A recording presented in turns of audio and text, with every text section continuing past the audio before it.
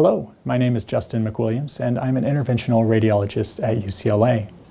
Interventional radiologists are a type of specialty physician that use minimally invasive procedures under imaging guidance. These procedures can often solve many problems that surgery can't solve, or can be applicable to patients who are not candidates for surgery. I have three main areas of clinical interest. The first is the treatment of liver cancer, both primary and metastatic.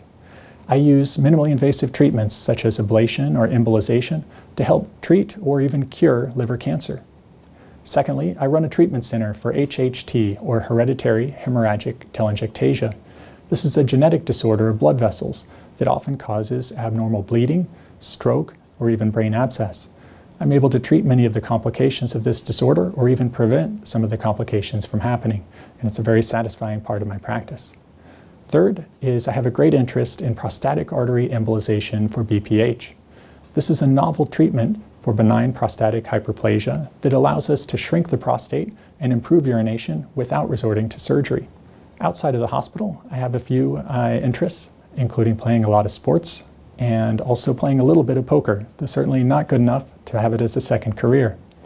I also love to travel. Ever since I was a kid, my parents took me to a number of countries, and every year I try to take 1 or 2 trips outside the United States to experience and see other cultures. Thank you very much.